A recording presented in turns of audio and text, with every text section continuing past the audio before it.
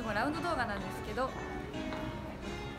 ァッションを、今年の冬のゴルフファッションを紹介したいと思います。私はよく着ているジュン&ロペ近いジュン&ロペ、はい、どんなね最新の冬ファッションがあるのか見ていきたいと思います。よ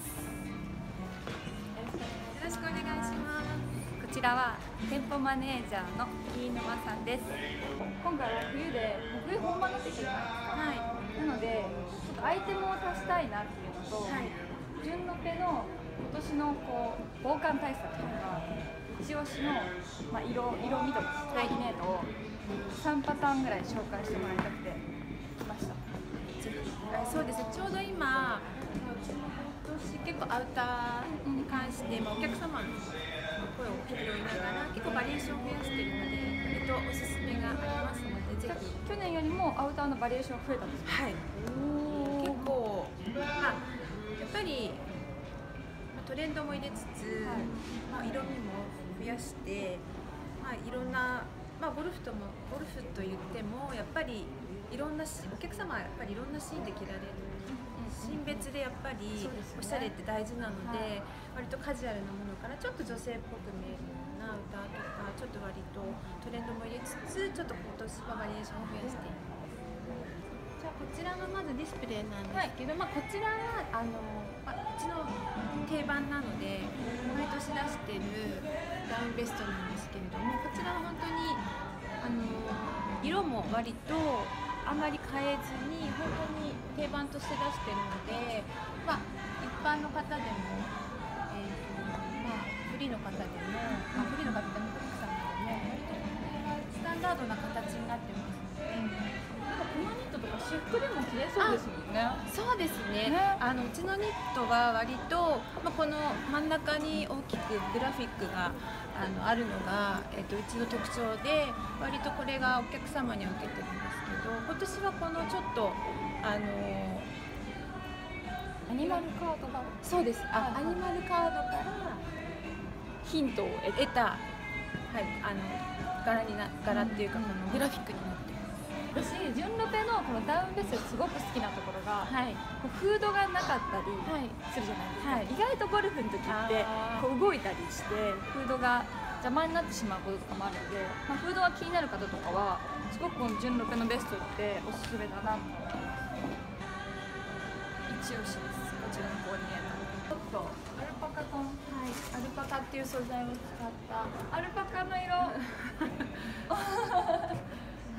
このタイプもおすすめです。去年はちょっとこういうタイプやっていなくて、これは先ほどのベストと比べるとちょっとフードがついて、こういうちょっとかわいい、ちょっとふわふわした感じの女性らしさですね。そうですね。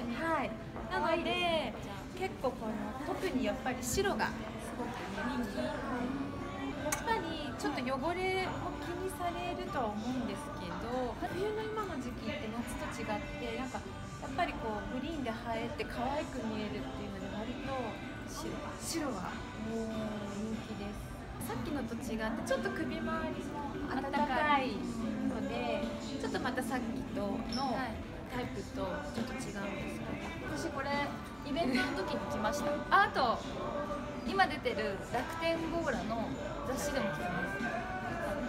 違うかな、ベストだったかな、なんかこれかも。これはこれ取り外しできるタイプ。これも可愛いですよね。これはそうですね、取り外しが可能なので、ここでひっつくんですか？そうなんですよ。合ってます。こうですね。おお、ひっついた。なので、これはすごい。でこれ本製の素材使ってるので、すごくあったかいですし、寒かったら脱いでもこういう感じですけど。飯沼さんのおすすめベスト3、じゃじゃん。じゃじゃん。お似合いですね。あんま先ほど履かないって言ってたんですけど、実はジュンロペこんなにしてるのに初めてパンツを着ました。素敵です。新しい感じ。なんか所さんスカートのイメージなんですけど、すごいおしゃれ、いいですね。しかもこのパンツすごくラインが綺麗で M なんですけど、なんですか、長付きもないです。ごく綺麗。ちょっと女性らしさが出てる。そうですね。すごいこういいですね、パンツ。しかもこう動きやすい。そんなのこのそうですね。締め付けもないの。やっぱりラウンドするときにフィット感だったり、またゴムになってるのがいいですね。そうですね。やっぱり動きがこうしゃがんだりとか、結構手出すときにそうですね。パンツつっちゃったりとかして、やっぱりゴムじゃないと動かないっていうか、こう締め付けられ感がすごいので、すごいすごい。あえてゴムにしてやっぱりこうできちゃう。ラウンドしやすいような作りにしてます。ストレッチソーダですね。はい。これがシンプルな最初に紹介したダウンベストです。じゃん。イメージチェンジ。ちょっと先ほどとちょっと違う感じで、ちょっとシックな感じでまとめたんですが、ちょっとこう女性っぽいレース使い。私も持ってるんですよ。本当ですか？この間買ったんですけど、めっちゃあったかいです。なんかレースでちょっと寒いかなと思ったんですけど、すごくなんかこう厚手のレースなので、あったかかったです。冬でも。そうですね。ちょっとやっぱり今の時期に履いてもらう素材として、ちょっとレースでもあったかみのあるちょっと厚手のものを使ってますので、やっぱレースっていうとちょっと冬履くの後々っていうイメージなんですけど、あえてちょっとこの素材感で割と冬っぽい素材を使ってますので、ポケットがすごくあったかいです。中がフリース、そうですね。フリースになってるからすごくあったかいです。これはちょっとトレンド感があるものになります。定番というよりはちょっとトレンドを入れた要素のアウターっていう羽織ブルゾンになってどこのゴルフ場に行っても好かれる服装です。本当ですか？意外になんかちょっとスポーティーすぎるのかなって思ったんですけど、そんなこと私かなり好きなんです。よかったです。なんか結構こう柄とか派手なのが多くなるじゃないですか。冬は特にこうやっぱ寒々しいので白とか着たくなるんですけど、黒でこうかっこよくまとめるのも、まあポイントでレースにしてるので、そうですね。やっぱりこれが一番全部黒になってるとちょっと違うかな。レースでもちょっとネイビーだと落ち着いちゃうんですけど、あえて白なんで。ちなみにこのスカート色違いネイビーあります。じゃじゃーん。すごい可愛いですね。似合う。似合いますか？お似合いです。どうですか？すっごいあったかいです。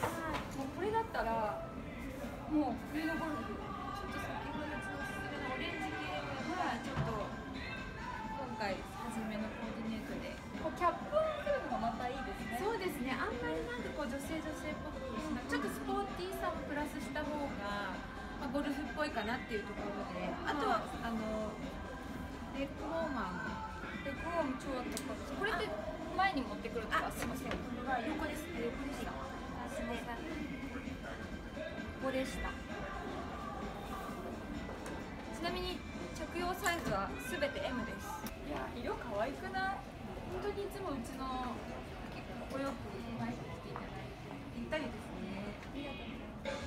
グレーが少し入るとやっぱ柔らかさが。そうですね。なんか全部同じ色でちょっと統一するとちょっと面白くないので、やっぱワンポイントでちょっとグレー差し色入れています。多分大体普通これだとなんかネイビーとかそうですね。ネイビー白とか持ってきがちですね。なんですけど、このグレーはおすすめなので。グレーとオレンジの相性がまたいいですね。そうですね。柔らかい感じ。ネイビーだとちょっとスポーティーすぎちゃって重たくなるんですけど、グレー入れることでちょっと柔らかいイメージになって。